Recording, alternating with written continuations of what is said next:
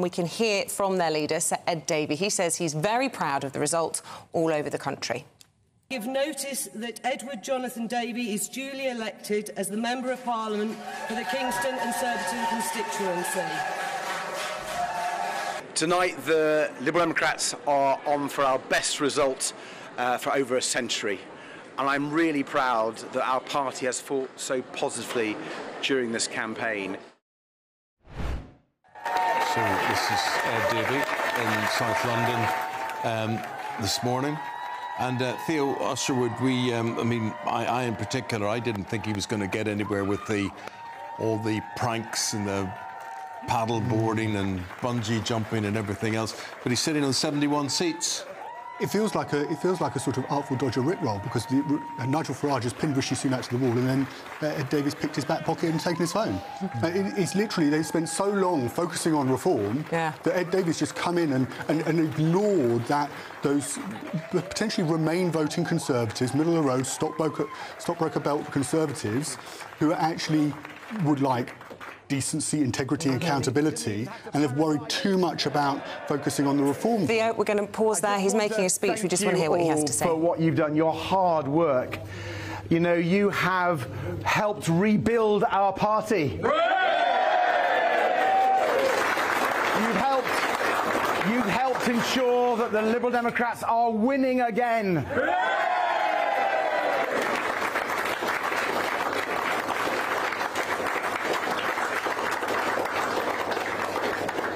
You have helped us get our best results for over 100 years.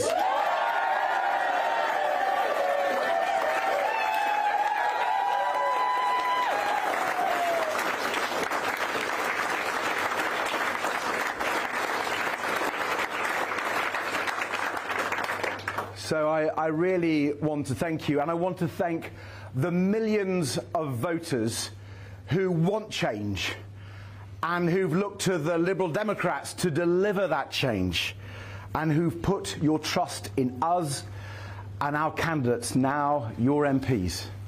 They will be your local champions. They will fight for the fair deal that you deserve. So thank you for putting your trust in us. And, you know, trust is a very precious commodity. It's hard won, and sometimes you've lost it, you lose it, and you have to work very hard to win it back. And I want to thank people for trusting us again. We will not let you down. We will honour your trust, and we will keep working so you keep putting your trust in us. I like to think we've done that by listening to you, by hearing your concerns. And that is why in this campaign we fought a really positive campaign about your concerns, about how we wanted to make sure you got help with the cost of living and the difficult economic circumstances. We listened to you on the environment and your concerns about the appalling sewage scandal, and that's why we have policies to tackle that. And above all, we listened to you about your concerns about the crisis in our health system, in our care system. And that's why we put solving that, fixing that, right at the heart of our agenda. During this campaign, I've told you about my own story of caring and being a carer for much of my life. And I want to thank all the people who've come to me and responded in such generosity, telling me that my story is your story. And I want to make sure that we represent the millions of carers out there as we rebuild our health system and do something special to support carers and care workers. And I think if we do that, we can earn your trust. So I promise you, having put it at the heart of our agenda, we are now going to work on health and care. We're going to go to Parliament to represent you. Our first campaign that starts today is a campaign for emergency budget this month for health and care.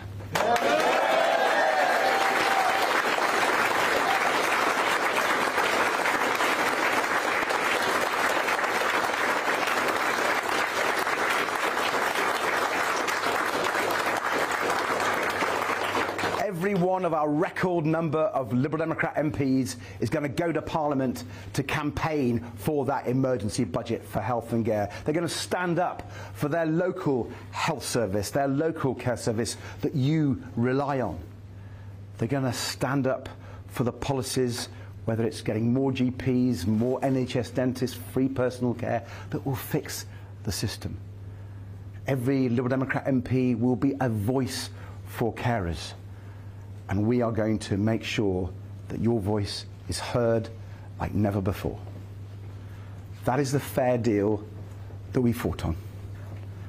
That is the fair deal that all Liberal Democrat MPs and our whole party want to deliver. So thank you for giving us the opportunity to serve you. And my invitation to you is come and join us and help us turn around our country and transform our health and care system, transform our political system, and bring the better, brighter, fairer future our country so desperately needs. Thank you. Diana and Scarlett, listening to that, those are the Lib Dems' best days since Charles Kennedy era. I personally, I had my doubts with all these stunts he was doing. I didn't think they held a lot of credibility, but everything's worked well. Did the stunts work for him? I think what the stunts did was they gave him airtime. Is that over and over again we saw Ed Davey. But frankly, their strategy was a very clever strategy and goes back long before the stunts. And it was to look where they were in second place, to the Tories, and to take on the Tories. And actually, I mean, sort of everybody's known this. I mean, I read Sarah Vine in the Daily Mail possibly 2 years ago saying, this is terrible, we're going to have a left-wing England. But one of the things that they had to have for this strategy to work was to have a Labour leader that people weren't frightened about, because they said that under Jeremy Corbyn, they couldn't get people to vote for them because the Tories wouldn't swap, because they said, we really don't want Jeremy Corbyn in. But actually, a lot of soft Tories go, well, Keir Starmer, he'll be OK. So we'll vote Liberal Democrat and we'll get rid of the people in. So that's been their strategy. And then there was the air war that we saw, where we just kept on hearing about this centrist dad actually doing very weird things. He said in his speech there, I didn't even have to paraglide in, and I think it was much to everybody's relief this morning, quite frankly. But we were saying the best results since 2005, I think. I mean, he's increased it 10 seats for the Lib Dems, Theo. We're talking about this landslide for the Labour Party, but this is an absolutely fantastic result for the Liberal Democrats. It is a fantastic result. I'd also point to the fact, and this is something a Labour strategist said to me many, many years ago, is that hope always wins over fear. And I think if you project yourself as being somebody who actually has something to offer and wants and has a positive message, and you can communicate it properly, so there is a caveat to that, you've got to be able to communicate it, then you can trump a more fearful message of worry and scaremongering. And I think the Tories, when they got into that defensive mode quite early on, and then it switched to the worries about a supermajority, just found themselves just line after line, fear-mongering, line after line after line. And if that's OK, and it worked against the Ed Miliband, if the other side haven't got a positive message. And I think with the Liberal Democrats, they came up particularly against Ed Davey and this sort of mad air war with these I was going to say, no, he wasn't. He stopped short of paragliding, bungee jumping and paddleboarding and the like, and going on roller coasters, that actually you had somebody who had, at least he had a sense of joie de vivre, if you like. He had something to offer, and I think... Would you have advised that, Charlie? Would you have advised him those sort of stunts? Not all of them, some, but not all. But I think it's important because it's such a depressing election. So Rishi Sunak launched the campaign in the pouring rain, for goodness' sake. So Keir Starmer. The reason why the vote share is low and the turnout is low is because I still think people aren't sure what Labour are offering. Still this morning, I think people don't know, and it's not taking that away from a great Labour victory, and it has been today. But it's almost Boris-esque what Ed Davey was doing, this sort of bumbling sort of like. But not quite as well somehow, because you do find yourself chuckling with Boris, but with Ed, you were sort of cringing. That's my own... You mean you did them too well? I don't know what it was, but just Boris, he's got buffoonery down to a fine art, hasn't he? Exactly. But it got people there were none of those crotch shots, you're right, where he was stuck on the...